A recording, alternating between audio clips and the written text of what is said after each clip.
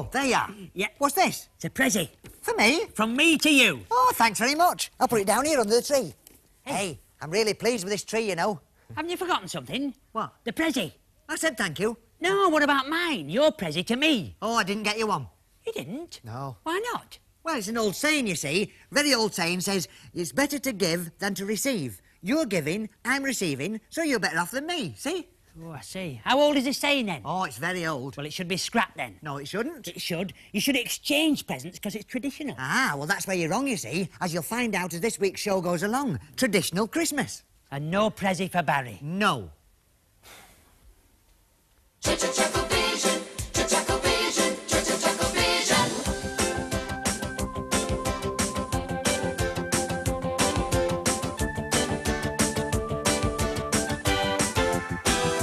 ChuckleVision, ChuckleVision.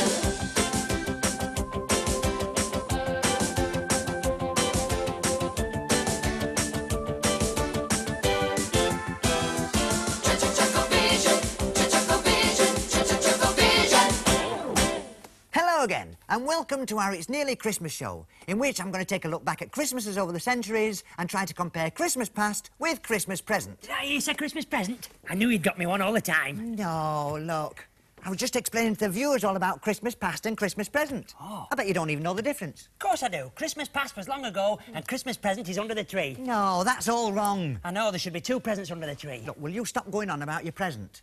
There's more to Christmas than presents. Is there? Yeah, it's the season of goodwill. I mean, just look at all these Christmas cards. I've never seen so many. I have. When? Last Christmas, I got 52. Who from? My grandad, all in a pack. Hearts, clubs, diamonds, spades. They're not the same thing. They're playing cards. Well, I got them at Christmas. Oh, forget it. I can't forget a thing like that. It was my grandad. Look, I tell you what, just go and get ready to decorate the tree. We're going to decorate? Yes. Great, I love doing things like that. Now, there's nothing more heartwarming at Christmas than carol singing.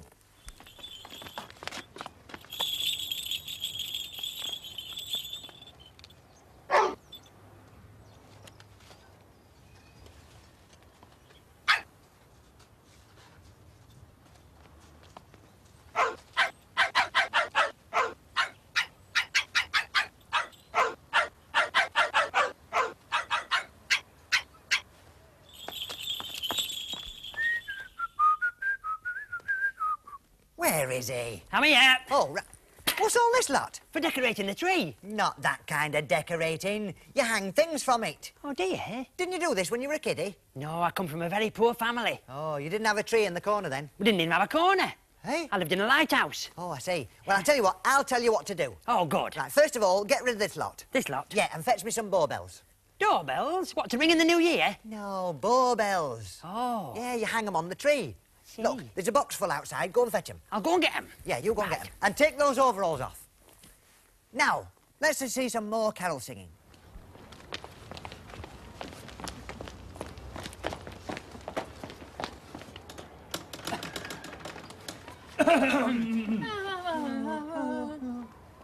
We wish you a Merry Christmas. We wish you a Merry Christmas. We wish you a Merry Christmas and a Happy New Year. Clap, clap.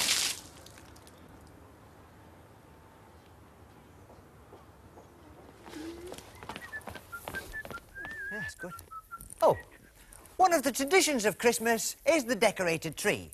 Although the Christmas tree itself has only been around 100 years or so, it Hey. has become... It only came this morning. What did? The tree. You said it'd been around 100 years or so, and it was only delivered this morning. It was delivered by Bruce. Bruce? Bruce the Spruce. I was there. Oh, now, where was I? I don't know where you were, but I was there. It has become an integral part of the Christmas scene. Hey, Barry, What? do you know that tree comes from Norway? It's called fir. This tinsel comes from the high street, and it's called Tatty. Oh, get on with it. I'm going to sit back and watch Armchair Theatre. I thought you might. It was the crib that had done it. The vicar had asked Miss Grice if her class could make the crib for the church this year. Everyone put their hands up to make Mary. Miss, please, miss, me, miss, me. Everyone waved their hands to make Joseph. Please, miss, me, miss, oh, please, miss, me. Everybody waved them like mad at everything. All except Michael. Michael couldn't make anything. Well, not as well as he could break things. Well, what about you, Michael? What will you make? Said Miss Grice. Don't know, miss, said Michael, looking at his big, pink, inky hands. We're all making something. It's a class effort. So come on, Michael, how about a donkey? Please, miss, called out Tom Iffley. I can make dinosaurs. Don't be silly, said Miss Grice. Now, Michael, can you make us a donkey? Suppose so, miss, muttered Michael. The whole class buzzed with action, and Michael picked up a piece of plasticine and rolled it into a long, pink, sad sausage. The class worked hard all afternoon, and at one point the stable began to look like a US cavalry fort, but Miss Grice held firm and insisted on a proper stable. A stable without giraffes, dinosaurs, cannons, circling bombers, or ballerinas. Michael sat at the back of the class hiding his donkey and dreading the time when he'd have to put it in the straw with Mary and Jesus and Joseph and the wise men and the shepherds. But of course, eventually, the time came. It's not fair, miss, said Jane Peel. You said we couldn't make up our own animals. I haven't. You have? That's not a donkey. It's more like a funny-looking pig. The whole class squeaked like a nest of mice. Its ears are all floppy, miss, and it's got a great snout on it and all. Miss Grice went stern. That's enough, Jane. Now, class, tomorrow is the last day of term. Hooray! Shh. And instead of having our last lesson, we go down to the church and put the crib in place. During that last afternoon, as Miss Grice read to them the story of the Nativity, the snow began to whirl, down, down, down out of the leaden sky. The children nudged each other with satisfaction. It really was Christmas now. Michael saw the first flakes fall long before the others because he wasn't listening to the story. He was staring gloomily out of the windows and across the valley to the bleak blue hills. He wished he was up there by himself, far away from the crib and the pig donkey. A little later, the small class huddled together before the crib. It shone out in the spotlight, angled down through the winter-dark church.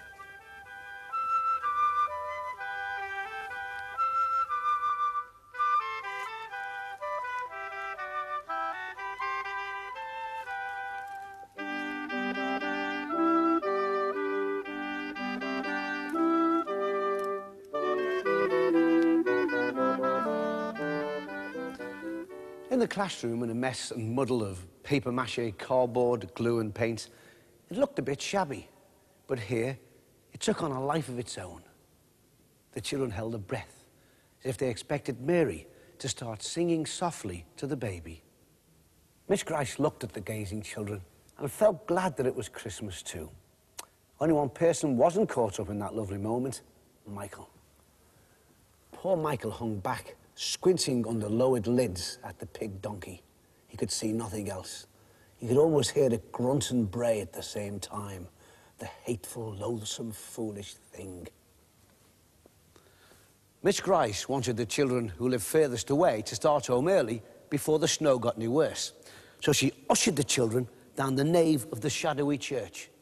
Michael heard the big door handle turn, and the door closed on its own echo. Michael, who had hidden behind a pillar, was now alone. He held his breath. He could hear his heart bumping in the grave silence. He stared at the crib and felt as if the angels in the church were looking down on his every move, on his every thought. But he did step forward to the crib and put out a hand to where the Holy Family nestled in the straw. When he pulled the hand back, in it nestled the donkey pig. Michael was just about to make for the door when it opened, and in came the vicar and Miss Grice. They were laughing together, and the vicar was saying that he thought he deserved a sneak preview, especially since it was his idea to make the crib in the first place. They're all good figures, said Miss Grice, but my favourite is... Oh, where is it? I'm sure Michael brought it in. In fact, I know he did, but where on earth? She sounded so upset that Michael stepped forward, like a condemned man being summoned from his cell. Then he heard himself speak, and his voice echoed through the church. I've got it, and it's no good, I hate it. The vicar held out his hand, and Michael unwillingly gave him the donkey. "Well," said the vicar, "this is the finest donkey," said Miss Grice out the side of her mouth. "Yes, the finest donkey I've seen in years. So full of life. Michael, you know the one I always feel sorry for? I feel sorry for Joseph. I always did do, even as a little boy. He must have felt an utter failure, having to bring Mary into a wretched stable to have a child. A broken-down old stable. I don't expect it was as posh as this one. Still, the great thing to remember is he did his best." Michael looked down at his shoes. Miss Grice put the donkey back into the straw. "Ah, that's better," she said. "Ah, yes, I think it looks quite good," mused the vicar. "It looks just right in the straw. Donkeys do, don't they?" As Michael stood with his parents and friends on Christmas morning, he couldn't help looking at the crib, although he'd made up his mind not to. As he did so, a funny feeling of happiness came over him. It was the most peculiar donkey, all right, long, lop-eared, and, as Jane Peel had said, with a great big lumpy snout. Donkeys shouldn't look like that. And neither should they look as if they're smiling. ChuckleVision, ChuckleVision, ChuckleVision. Hey, I enjoyed that. Finished. Oh, let's have a look. Hey, it's very nice, isn't it? It is very nice. I've done a good job with that, haven't I? Yeah. Hey? There's something missing. It needs something right at the top. Oh, can I do it? No, you're far too heavy. I'll tell you what, go and see if you can find a star. A star? Yeah, we'll put a star up at the top. Now, let's take another look at carol singing.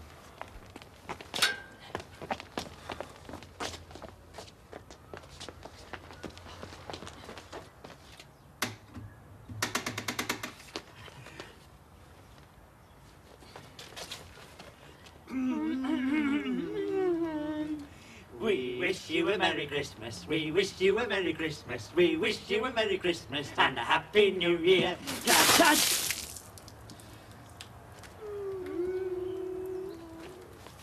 Star. Yes, that'll do. That'll do fine, that. Hey, just a minute. That'll be better. That'll do nicely. I've got it, Paul, look. Here you are. Oh, that'll do nicely. Good. Right, put it on the top of the tree. I'll hold the ladder for you. Right.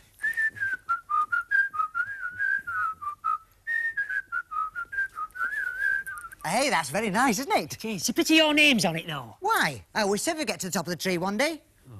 Now, there's only one more thing we need to make the traditional Christmas. What's that? Well, mistletoe. Mistletoe? Yes, it goes right back to the Druids. Oh, when we finish with it, you mean? Yeah, that's right. There's plenty of it down the hall. Go and fetch it. I'll go and get some. And be careful, it doesn't grow on trees, you know. Oh, right. While he's away, let's go over to our cookery expert, Simon Lovell. Well, the cooking can come in a moment, but meanwhile I've got a bit of a problem. I've been given this brilliant present from Barry. A real magic dice. It's really nice of him, but I've opened it before Christmas Day and I've lost the wrapping paper to sneak it back under the tree. However, hopefully we'll try and do a bit of magic, as it is a magic dice. We'll open up the dice, take out a little box that's inside it. Close it up, take the inside box, open that up and put the dice that was on the outside into the inside and close the whole lot up. Now, that's what I call a magic dice. However, my problems still aren't over. Barry's paper was this really nice Christmas Chinese-y pattern stuff. So I need one last bit of magic to get me out of trouble. Lift off the top, and there we have it, ready to go back under the tree. Christmas, Chinese-wrapped magic dice. Well, that's certainly got me out of trouble. Now, the cooking. I'm going to make the guys a great Christmas cake. For this, I do need a couple of volunteers. And here they are, the McChuckle brothers. Nice to see you again. Christmas cooking. Christmas cooking, yep, crumble cooking. This is our little mini oven, if you'd like to hold on to that, magic oven. first thing we need for a Christmas cake is, of course, some flour. Oh, here Would you like to can. add the flour for... I think that's just about enough flour. Next, of course, we need a couple of eggs. Oh, eggs you can. There's one. Yes, you can. That's fine, yeah. There's another egg there, you can. That's good, and this is going to be a great cake. Finally, we need some milk. There's some milk, Ken. There you can. No, for the cake. Oh, sorry, Ken. For the cake. Yep, that's fine. That's plenty. That's plenty. Lovely. What do you think of it so far? It's not bad, is it? But to complete the cake, of course, we do need to cook it, so we'll stick on the oven lid. The oven. It's quite hot, Ken. It's cooking? It's hot. Hopefully, with a little bit of Christmas ChuckleVision magic, we'll end up with our Christmas cake, especially. Hey, that's beautiful, Ken. Season's greetings. That's our Christmas cake. Now, back to the studio. Very nice, Ken. Thanks, Simon. That looks delicious. I can hardly wait to taste it. Taste what? Well, the cake. Oh, the Christmas cake. That reminds me. Did you remember to order the turkey? Yes, I said turkey, don't you touch that. And it took no notice of me at all. I bet you don't even know that a turkey doesn't come from Turkey. Of course I do. Right, where's it come from? The butchers. Not the butchers. It does. My mum gets one every year. No, it comes from America. The Pilgrim Fathers used to catch him when they went there to settle. Oh, were they wild? Well, they weren't very pleased about it, I'll tell you. Come on, let's go back to the tree. Right. Barry!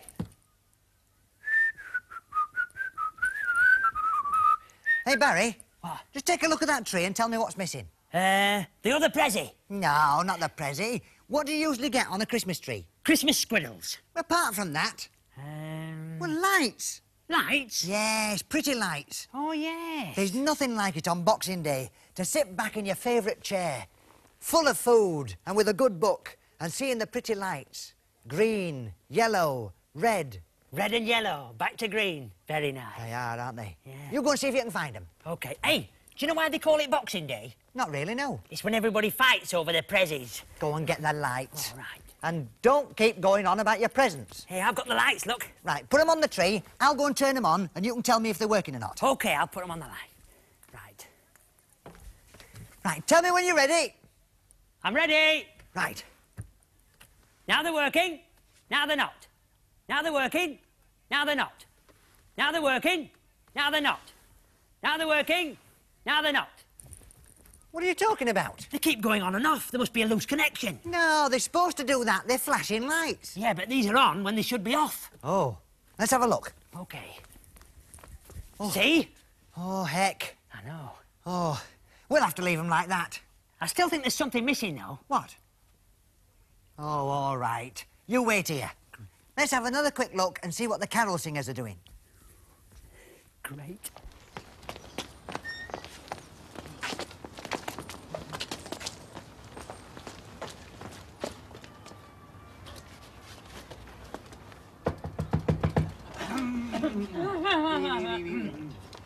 We wish you a Merry Christmas. We wish you a Merry Christmas. We wish you a Merry Christmas and a Happy New Year. Glad tidings we bring to you and your king. We wish you a Merry Christmas and a Happy...